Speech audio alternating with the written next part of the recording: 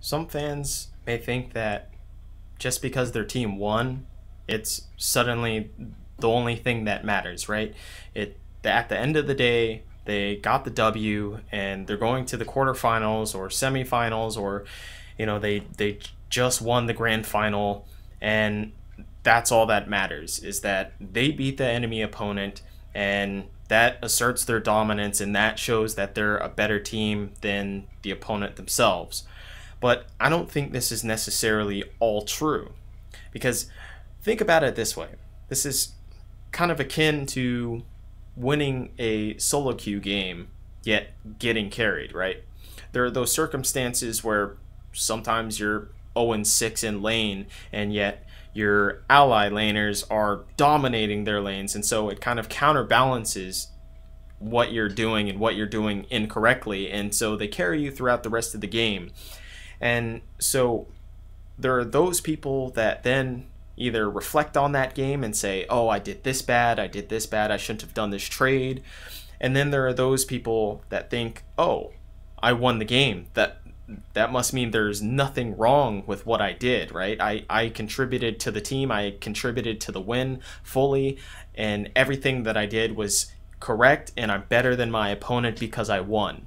But that's not the case at all. That's a terrible way to think, because then you don't improve by your victories ever. Because there are faults within your victories too. So you have to take those into account in order to maximize your efficiency, in order to be better at the game itself. You can't just analyze your defeats and say, oh, I did this wrong, this is why we lost. No, you can't just restrict it to just defeats. You have to also look at your victories and say, oh, I did this wrong as well too. Here's what I can improve on. And therefore, you improve your games ideally, around a 50% win rate, right? So 50% of the games, you are then able to analyze and say, this is what I can improve on as well too, as well as your defeats. So you're improving on 100% of your games instead of 50% of your games. Now, another problem is winning in the same fashion. Now, there can be a team that is really great, say, at playing through mid lane, yet all they do is play through mid lane. So suddenly they're a very one-dimensional team. And I don't particularly have a problem with being somewhat one-dimensional, in the sense that yes, you do get most of your victories through this way, and you're playing towards your strength instead of trying to shore up your weaknesses so much that you can never play to your strengths again. I don't necessarily believe in that, but I don't believe in teams being one-dimensional, because then when they meet a stronger opponent that has figured out their kind of strategy in order to win the game every single time, well, then suddenly that becomes moot, right? They've figured it out, they've read your book, and they know exactly how to counteract that. And then it becomes the problem too when there's a team that is exactly doing what you don't want them to do, because they have mastered the strategy that counteracts your strategy. And every single time they will beat you because you're so one-dimensional, and they've perfected this other style that completely counteracts your style.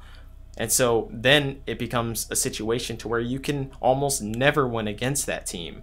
And so therefore, no one's ever going to say that you're this ultimate great team, because constantly you're losing against this enemy team that's either one-dimensional as well, or they are multi-dimensional and they just know exactly which style to pick against you.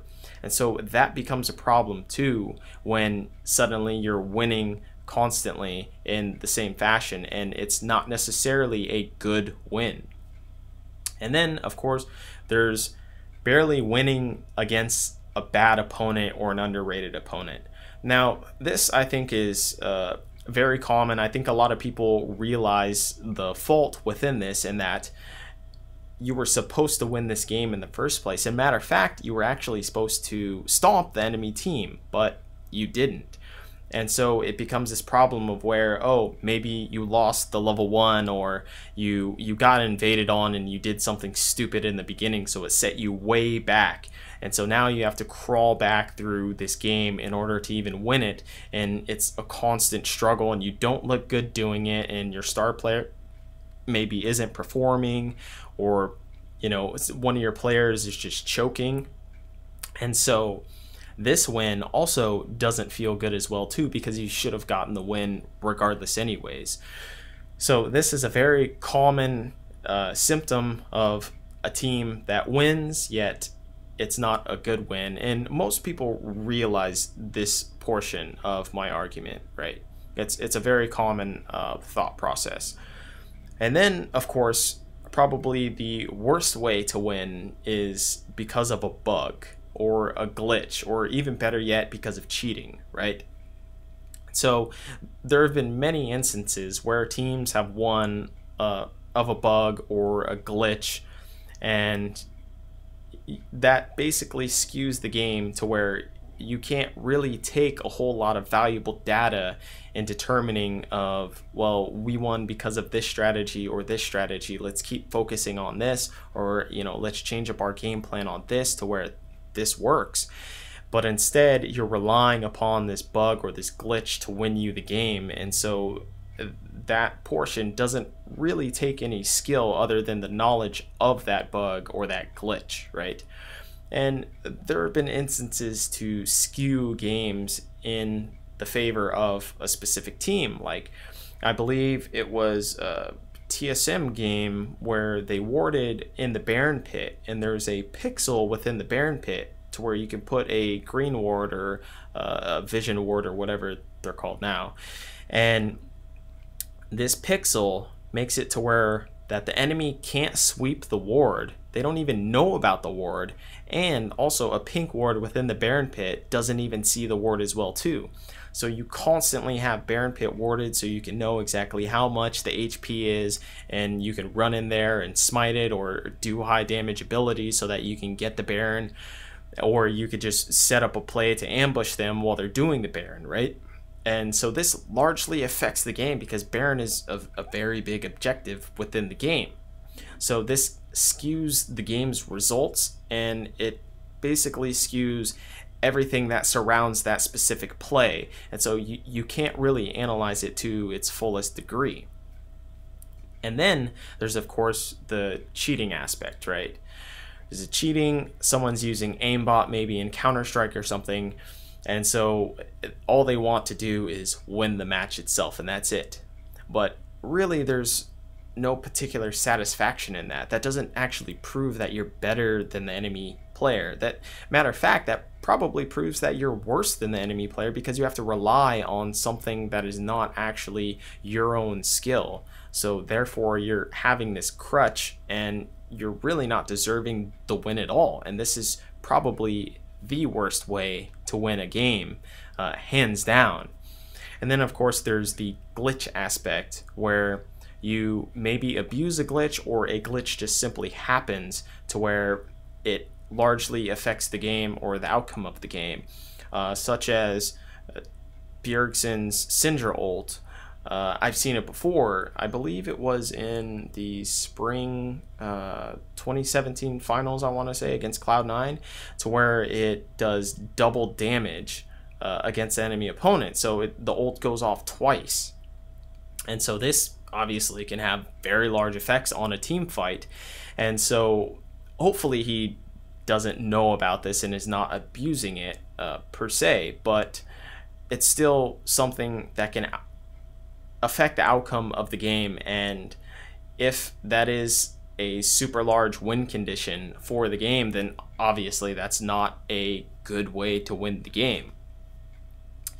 And then, of course, there is a decision that ends up having a positive outcome, but is not necessarily a good decision. And I think this is very glossed over, because a lot of people can't determine whether a win is good or not, and whether a decision is good or not, because they just look at the outcome, right? So if someone thinks that a win is automatically good no matter what happens within the game, then they're also going to think along the lines of, well, every decision that turns into a positive outcome is also a good decision. But that's a terrible way to think because of probability itself. And that, well, if you're doing Baron, let's say, and mid-wave is pushed against you and you don't have vision, you haven't sweeped anything, the whole enemy team is alive, and you don't have any wards around the Baron at all, so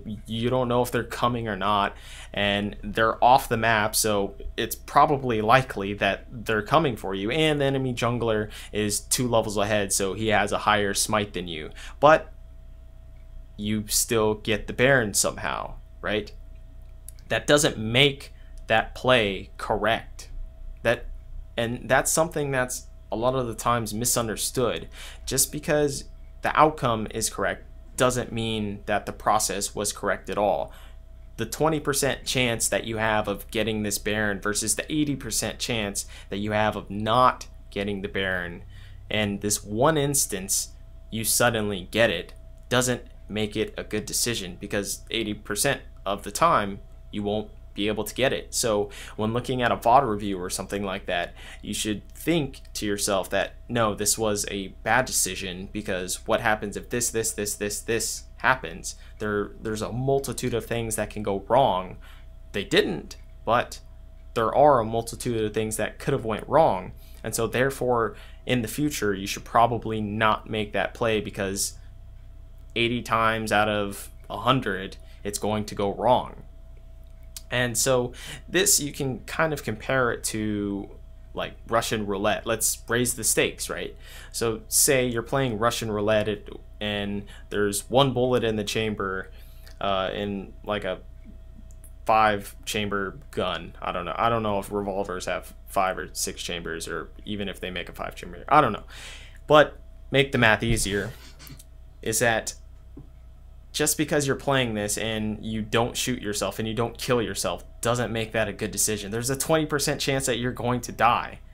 I'm not going to take those odds. I think those are terrible odds. Why would I ever do that when the risk is so high and the reward is so low of, you know, $500 or something on the table, or 1,000, or it doesn't even matter really the amount of money. But it's a terrible idea, and the probability and the risk versus reward is not good enough in order to do that.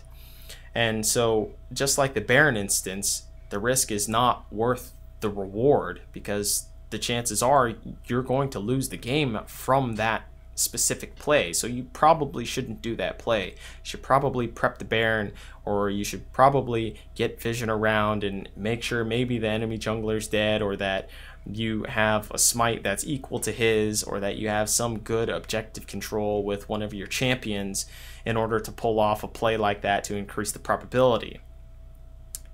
And then there's the smaller aspects of, well, okay, some laners, for instance, in high-level play, they'll do a very stupid move on purpose. Like they'll dodge a skill shot by running straight. Now this is a difference in risk versus reward, and that yes, the probability is high that you could still get hit from this ability, but the risk is so low that it doesn't really matter in the grand scheme of things, because yes, it'll take a chunk down from your HP bar, but other than that, it's not going to affect the laning phase that much. And especially if you don't do it quite often enough too, because otherwise, if you keep making these bad decisions, and if you keep dodging straight, well, then suddenly it's going to add up, and obviously the probability is going to add up that they're just going to destroy you and keep on hitting you because they figured out your plan, right? And most likely the probability goes even lower and lower the more and more that you do it, because they know your strategy. And so there comes from this too of mind games of purposely doing something stupid. And so yes, you can do something stupid on occasion to throw off the enemy's game plan, or to throw them off thinking, well, I know what he's going to do, so therefore going to do this, but then of course it goes in that endless spiral. Oh, I know he's going to do this, but he knows I'm going to do that, but I know he's, and so on and so forth. But the thing is that the probability, once again, of risk versus reward is that you're still doing a bad decision. So you can't keep doing bad decisions over and over again, or else it eventually catches up to you and it aggregates. And so in the end, while yes, winning is what your ultimate goal is, how you do it should determine your satisfaction in the entire victory in itself. And you should be able to determine between the risk versus reward, and the probability and the positive outcome is not necessarily attached to a good decision or a bad decision, and that basically you should respect that there are satisfactory wins and there are unsatisfactory wins, and having a win because you played awful is not a good thing, and not every win is equal and that determining factor.